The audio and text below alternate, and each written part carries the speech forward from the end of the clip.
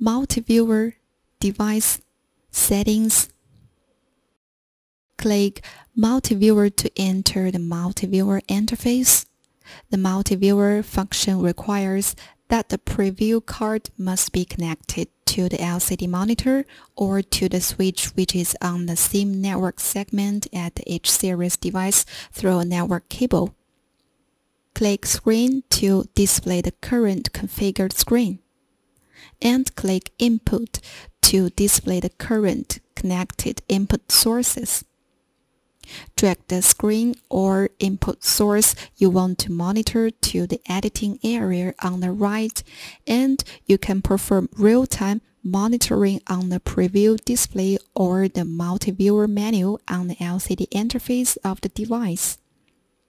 You can also click the MVR layout at the bottom of the preview interface for quick setting. Click the device to enter the device interface to view the current connection status of the device. On the interface, green indicates that interface is connected normally.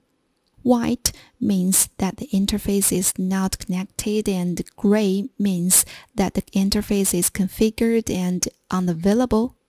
The current status of the device is displayed below the interface, including device temperature, fan speed, and device voltage.